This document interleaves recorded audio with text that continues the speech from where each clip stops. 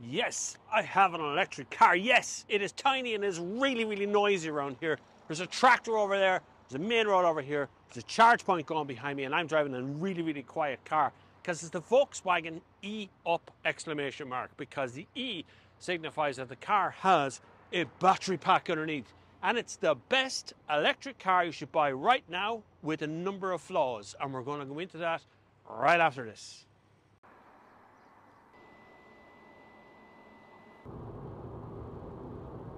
So dimensionally speaking, this is the same size as a Volkswagen Up that's powered by a 3-cylinder engine, you know, a little 1-litre one, which I think is one of the better cars on the market. That, the Seat Me and the Skoda Citigo should have been left on the market the whole time. They are literally environment savers because they're so small and so kind to the environment in their manufacture. It's easy. I'm sure I'm going to get a ton of hate in the comments for that. But you can see when the back door is opened, that bit is the boot. That bit is the back seat. There's the charger, half broken. Handle's a bit dodgy here, it's been smashed a while. And this charger only puts out 38 kilowatts or 35 kilowatts, somewhere around there. But the benefit of me using this charger is the maximum speed this charges at is about 35 kilowatts. So it matches one to the other. Now that's a bad thing. And I'm going to go into one other problem with the charge point and the way that this car charges right now. So one of the massive oversights that Volkswagen made on this car was to put in just a 7.2 kilowatt hour onboard AC charger. The competition, let's say a Renault Zoe, put in a 22 kilowatt charger, which means you could literally charge on your lunch break at one of those slower chargers where there's no overstay fee, where the rate can sometimes be cheaper at the slower chargers instead of these fast chargers. So if you go to a 50 kilowatt, thinking about the DC charging of this, at 38 kilowatt hour, I think is the fastest this thing can charge. So if you go to a 50 kilowatt, you're only getting half the speed for half the time because the charging curve takes over. And the curve takes over in under 10 minutes on this car, or at least that's the way I see it when I'm charging it up myself. So the problem exists then of the onboard charging bits should have been made faster.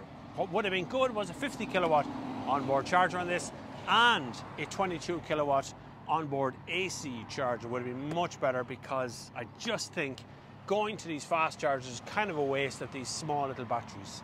I've also had one or two people suggest that the boot of this car is small, that you wouldn't fit a laptop bag in it. Well, I found that to be a lie. Now you look at that. That is my weekend bag, because I am literally going off to Frankfurt with a car company today, and that bag is just full of gear in there. No problem, you're going to get 2 suitcases in there, easily. I've also heard some people say that the back seat is small. Well, I found that to be also a lie. As you can see, I fit in here quite easily. Look at that. Look at the space between me and the passenger seat, no problem. If you're very tall in the front seat, you might encroach a little bit into the back seat. It's probably not the most comfortable thing, but this is a city runabout. You shouldn't be thinking of this car as the #1 big long distance family car. One other thing I want to point out to you is these windows are push out, they don't roll down, so you push them from the inside and they pop out. Probably not the best way of getting ventilation in the back seats, but generally speaking, this car is going to be the granny mobile, or it's going to be the young first-time driver's mobile, or some child seat in the back here is going to be the main feature of it, and you won't need windows anyway, because you've got air conditioning. Actually, while we're on the topic of air conditioning, some people say that this car isn't well equipped. I found some of that to be a lie. Let's find out why. So this here is the front seat set up for me. This has a rake only on the steering wheel, which is a bit of a problem. But on the seat itself, it does have an up and down feature, so you can get higher or lower, and you've got a nice big instrument binnacle. And some of the details that are missing, there isn't any Apple CarPlay or anything else. And we're going to talk a little bit about the Volkswagen app right now. So this is the actual dashboard. You can see the air conditioning is here, the temperature is there on one side, single zone, and the speed is on this side. There is an auto function here as well. There's also heated seats both sides of the front. Then you have a Bluetooth compatible stereo down here as well. The stereo itself is actually pretty good, but just your infotainment system is provided by your phone sitting here, connected by Bluetooth to this, or connected by cable to this, which is actually conveniently placed behind as a charging cable. It does have a Volkswagen app attached, but realistically, the app isn't exactly brilliant. I'm sure it'll get an update in the future. Also on the front here, you can see that I'm charging currently, which has actually got this little flashing light here, and I can do 151 kilometers and just coming up to a little over half full here. I've been here for about 10 or 15 minutes, and this is the thing that tells you how much power you're putting on. Things don't work because I haven't started the car properly, but a range of 151 kilometers at the moment, and I've done a total of 344 kilometers in it. This surface, this is really nice, really pretty in here. Like, there's plenty of space and things. Automatic gearbox. You've got an eco button down here. A Florid Mankey for it. We were running yesterday. Eco and Eco Plus, and then it tells you what's plugging in here. There's a cup holder in front, which is just hosting my keys, and then a useless shelf right here. And then in the door pockets, you're going to get tons of room in here, loads of stuff. You can get a huge big bottle of Volvic type bottled water in here, and there's plenty of room in there for the passenger as well. And speaking of glove boxes, there's plenty of room in that glove box. So the car is going to finish charging over the next while, and then we're going to go for a spin. But let's just talk about a couple of things. First of all, the app is quite a letdown. The app really should tell me what kind of charger I'm looking at on the app and how far away it is, which does the how far away bit. And it tells you that it's e-cars, or it tells you that it's something else, but it doesn't tell you the speed of the charger. It doesn't tell you whether it's occupied or free. It's just, there is a charger, go to it. Secondly, the music player doesn't work in the app at all. I can't make it work Spotify. It runs a radio for sure, but if I click that I want Spotify, it exits the app and goes into Spotify. But then it makes it portrait on a landscape phone. So when you put it on the dashboard, you can't see, and it's kind of weird. It doesn't make a lot of sense, Volkswagen. You really need to address that because I'd sooner not have a holder up here. I mean, if I go back to someone like Dacia, who's created a Dacia app that works and integrates very well on a phone, and when you put it on the dashboard and plug it in, it all seems to work fine. It takes over. But Volkswagen's one seems to work a little bit like the Think Blue Trainer and all is all working okay on it, and the range and things, that's all working okay, but the infotainment system's not, and the map isn't. The other thing we have to discuss here is the price. This car is, it's about 25 grand, 26 grand, somewhere in that region. That's a lot of money for a small car. This car should be 17, 18, 19 grand plus options. That's what it should be, because that's where small cars were. 25 grand used to be a proper family 5-door hatchback. And we're talking about a Volkswagen Golf here. 28 to 29 grand was a Golf-sized car, and it was okay equipped at that point as well. This is okay equipped, I get it. But you're paying an awful lot for that batteries underneath there, and you are going to be inconvenienced by the range of this car. You are. You're just going to have to deal with that, because this is the proper car to buy. This does not waste batteries. It puts them all to use all the time, and if you charge at home a lot, you're going to be fine with this. But we're going to get on the road now and really find out, drill down a little bit further what it's like to drive, because I think it's one of the more exciting electric cars to drive of all of them.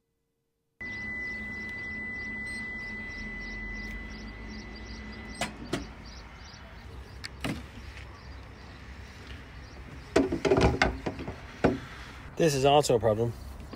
Just it's all dangling, like, you know, that and that. So one neat little feature is it's actually got a key and a keyhole. You actually turn a key, and that's it. It's on. See? You just get a bing bong and away you go.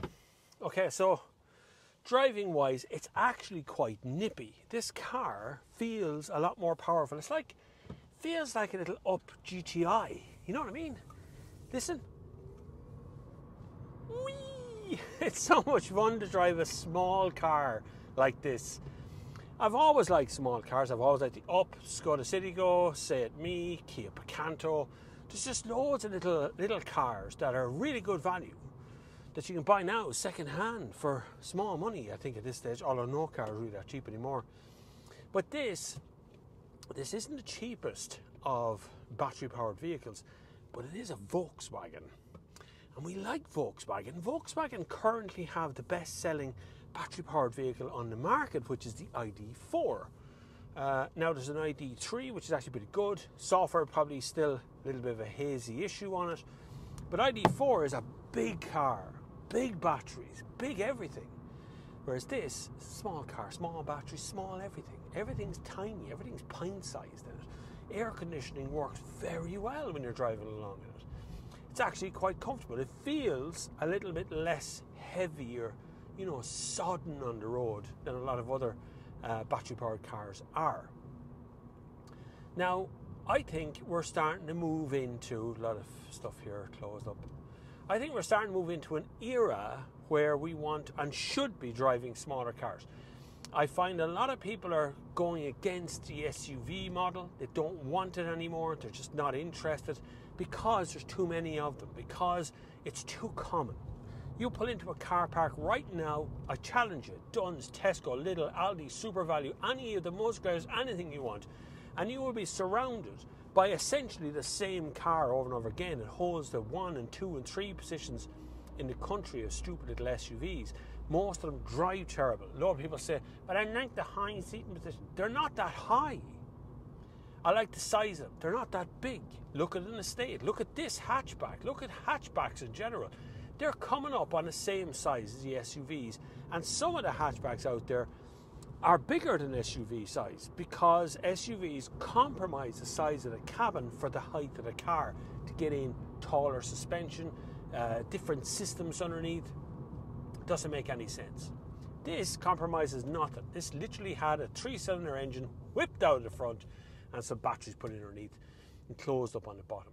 What they've done is they put in an automatic. Obviously it's an automatic, it's electric cars, there's really no gearbox. Well, there is, but there's not really.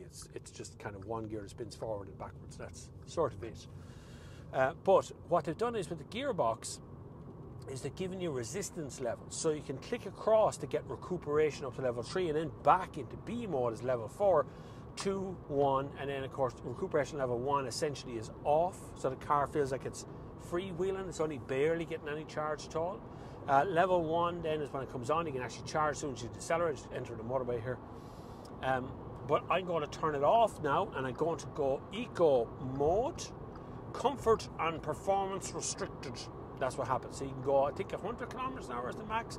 Eco Plus is 90 or 80 or something, a little bit slower. But essentially Eco leaves your air conditioning on but tries to keep the car speed down because speed is the enemy of distance.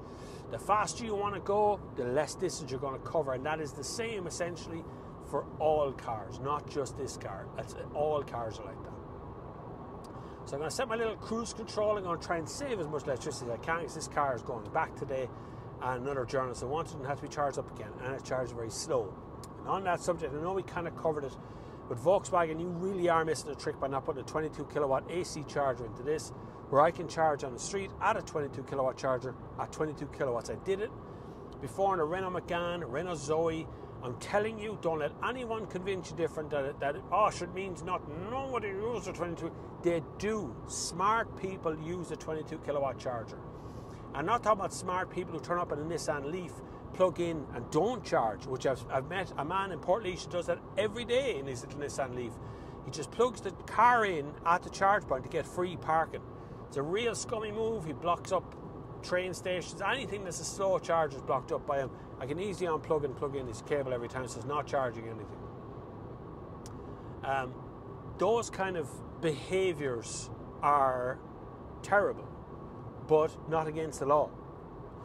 The problem is people's behaviour is going to get worse as we start to get more and more battery-powered cars on the road, because the more of them there are, the more fight there's going to be for those charge points when you go anywhere, particularly in the short-range models, where you probably will have to charge it at some point at a public charge point, and that's where your difficulties just reach in. Now, I can compromise on all those difficulties, no problem, because this is a lovely car to drive. It's lovely to sit in, even on a long journey. I miss an old armrest in the middle, but, you know, it's lovely on a long journey. It's lovely on a short journey. Kids to school, shopping, all those things are done on a single charge once every few days. That's all you're going to do, really. Once every few days you're going to charge this. You'd be surprised how far these cars can go on a single charge when you get used to it. So when you're sitting at home at night time and the car is plugged in outside and you get a full charge in a couple of hours because it's a small battery, or you want to charge on the street, you're only going to charge 7.2 kilowatts, but that's the problem of Volkswagen. Volkswagen, just put a 22 kilowatt hour charger on this and people will stop annoying you, I think. I think anyone sensible out there now would look for the 22 kilowatt charger. Look, thanks very much for watching. I hope you've hit the subscribe button. Some massive changes might be coming to the channel very soon. I'm going to do my best to keep you informed, but I'm going to find out more in the next few days. But anyway, look it.